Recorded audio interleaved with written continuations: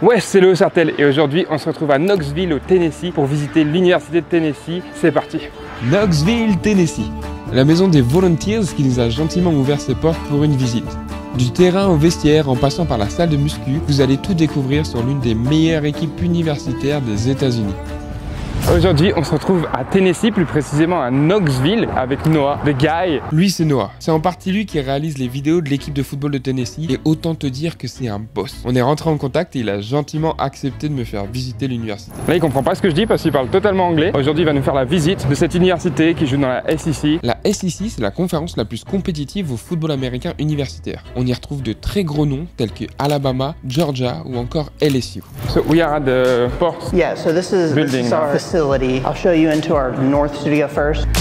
This is the north studio. This is where VFL Films, they film a bunch of interviews. These are the guys that do all like the mic'd up things, and they do a bunch of like long form videos. They help us out on the social front in football, and they also do every sport known to man that we play here. Yeah, no, you got the cool screen, nice big studio set. And that's really cool to have like a dedicated studio. Yes, for everyone to work here. I see there is an editing station. Yeah, they have like so many interns and students that help out and stuff. Yeah, it's the like behind the scene of all the content everybody sees. That's really cool. We'll take up the elevator to the indoor facility.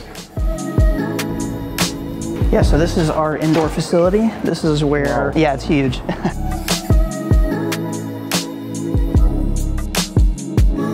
This is where all the practice happens. Other sports also use it for conditioning or just all that stuff. So. Très impressionnant le stade intérieur avec tous les bureaux aussi là-bas qu'on peut voir collé au gym. Le gym seulement exclusif pour les joueurs de foot. Au bout il y a un gym olympique pour tous les autres athlètes. Leur terrain c'est un vrai 100 yards avec la end zone à damier. C'est vraiment la signature de Tennessee. Et waouh, c'est impressionnant. Toutes leurs bannières de championnat. 6 fois champion national, je sais pas combien de fois champion du SEC qui est la plus grosse conférence de college football. C'est hyper impressionnant. On est dans le gym de Tennessee. Cette fois-ci, on a accès au gym.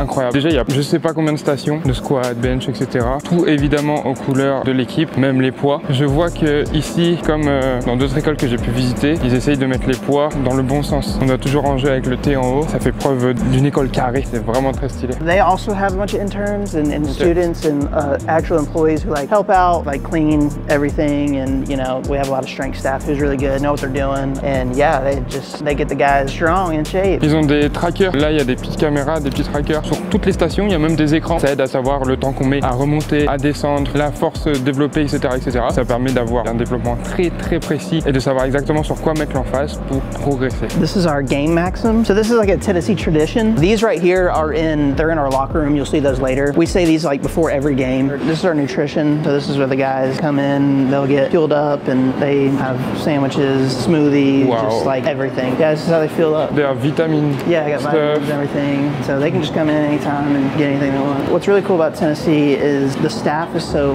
tight-knit. So the strength staff is communicating with the nutrition staff and they're, hey, what do the players need to be lifting? You know, what do the players need to be like eating, like all this stuff. And they work together to really maximize, you know, players' performance. À présent, il était temps de se diriger vers les beaux couloirs de l'université. So this is like where a bunch of our like college awards are. Donc ici, tous les trophées. Le dernier trophée en date, c'est celui de Jalen Hyatt, qui est un receveur de Tennessee, qui l'année dernière a marqué how many touchdowns did he score against Alabama? 5. Contre une des meilleures équipes du college football, il a marqué 5 fois, donc il a gagné le trophée pour le meilleur receveur de l'année dernière. Maintenant, il est avec les Giants. Et il y a plein de trophées. C'est des trophées individuels du college football. Notamment, il y en a plusieurs au nom de Peyton Manning, qui était un des quarterbacks de Tennessee back in the days, qui est un quarterback historique. D'ailleurs, dans quelques instants, on va voir qu'ils ont une pièce entièrement dédiée à lui. Over here is our All-American wall. Jalen's up here as well, All-American last year. Et puis de l'autre côté, à Tennessee.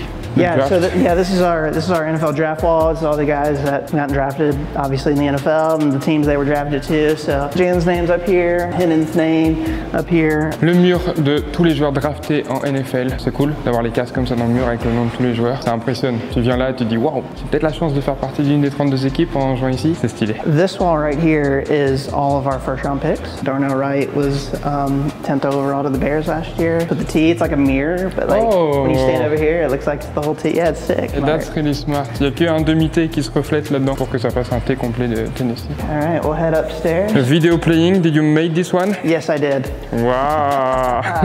Let's go. That's dope, that's sick. Yes, sir. Si vous voulez voir un match de Tennessee, faut que vous regardiez le match du 2022 contre Alabama qui s'est joué à la dernière seconde ici. C'est un match incroyable, je vous le conseille. C'est du beau college football. This is my favorite room in the whole place.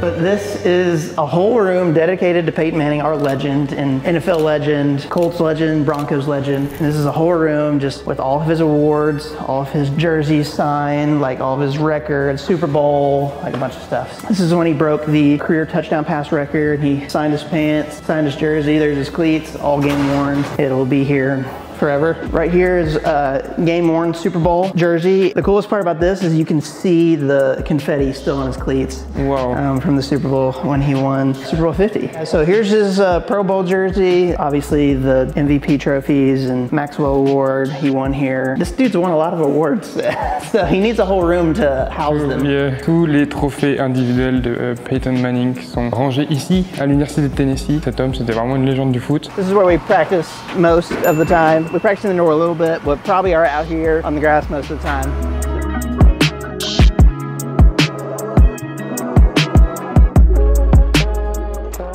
This is our team meeting room. Wow. Yeah, it's pretty massive. It looks like a movie theater. La salle de meeting d'équipe, je sais pas combien de chaises, mais au moins une centaine, voire plus. Tous brandés Tennessee avec le thé en cuir, écran géant évidemment, des thés partout. Sur les petits détails de la lampe, au mur, au grand éclairé sur le mur, jusqu'à ici. Très cool comme salle de meeting. Ça fait vraiment cinéma. Nice. Nice. I'm committed. What position would you play if you had to play one? Sheesh. Like if I could pick, not based off of my body, probably D-line. Yeah, D-line. Like the most fun. D-line sounds nice. We have a person that works specifically to like make the building look cool. Okay, wow. And so like all the art you see on the buildings, like all the design, like that's a person, like their specific job is to do that. Wow. She does a great job, and like all the stuff on the walls looks so cool. And then over here, that's all of our jersey combinations. What's your favorite? The black one. Okay, yeah. Yeah, the black one, the dark one is the best one. Dites-nous dans les commentaires quel est votre combo préféré de Tennessee. Moi j'ai dit que c'était le noir perso, mais je serais curieux d'entendre votre avis. So this is where the coach's offices are. We won't go down here, but we'll come over through here, and this is our little NFL wall right here. Guys that played in the NFL, guys that got drafted, just anything NFL involves. This is their photos and jerseys. Là c'est tous les maillots des joueurs qui sont activement maintenant dans la NFL. Quelques noms plutôt connus, Camara, Tubbs, Barnett, ça continue là-bas. Le coach de Tennessee, il a eu 10 joueurs draftés en 2 ans ici, donc c'est énorme, c'est vraiment impressionnant. Bientôt il y aura les nouveaux maillots, Jalen Hyatt, Hendon Hooker, etc.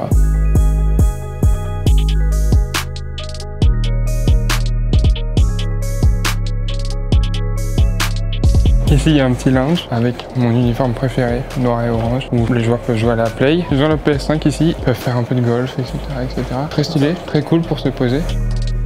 Ici, on a le petit trophée de champions nationaux. Ils ont changé, hein. C'est plus les mêmes maintenant. Ils ont gagné quand même 6 fois le championnat national, c'est fou. Pareil ici, tous les trophées de champion de la division. La SEC, qui est la plus grosse division du college football, de loin. Cool, we'll head downstairs and head to Neyland.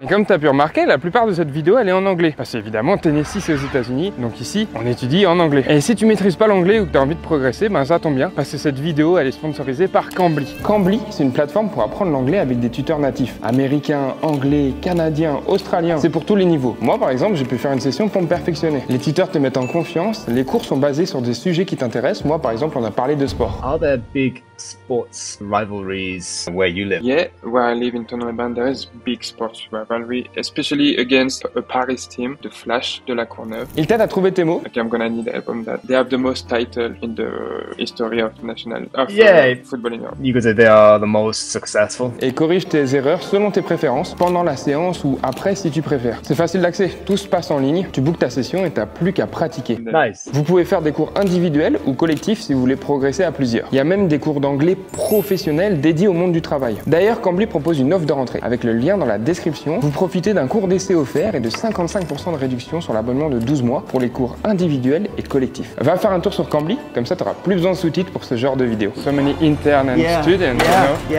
Merci à eux pour la confiance et quant à nous, on va aller découvrir le stade.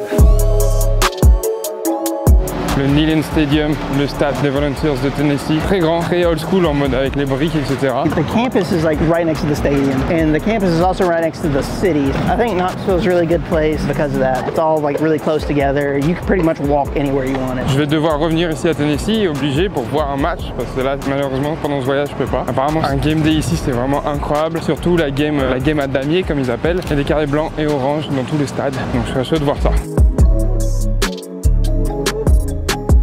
Là, je suis en train de marcher exactement là où les joueurs de Tennessee marchent pour aller au match. So yeah, no, this is the tunnel, obviously, and tunnel has like obviously like SEC championship retired numbers. These just got updated recently too.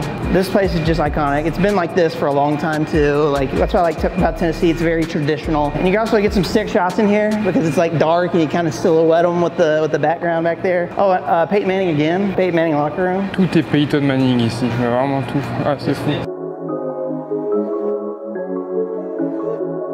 Yeah, this is Neyland. Wow. Just imagine 100,000 people just rocking in this place. Oh yeah, that must be incredible on game days. Back in the older version of the stadium, there was no scoreboard right there, and there was like VOLS letters. They took those down out of the scoreboard, I don't know, a while ago, and they just put the VOLS letters back. So that's like a super traditional, iconic piece that they do. Fans love it, and we love it. It looks good in photos, videos. Yeah, it does. It's super iconic, and I'm glad they're back. Okay, so that's the field they stormed, and they stole the... Yes, they stormed the field and took the goalpost and threw them in the river that's over there. That's pretty crazy. Yeah, man. So this is our locker room. This is where we run out. These gates will be open and the players will all pile up in this tunnel, and then they'll open up and then the players will run through it, and it's like super traditional, super iconic. Yeah, it's a magical moment when you see it live. It's crazy, especially when you're down here in the tunnel. The fans are rocking and it feels like you're shaking. You can feel it in your chest, and it's really cool, man. Donc ça, c'est leur porte d'entrée sur le terrain avec le T de Tennessee. Les joueurs rentrent ici avant les matchs, tout qui tremble autour, etc. C'est très très iconique ici à Tennessee et c'est très stylé. All right, here we go. Locker room.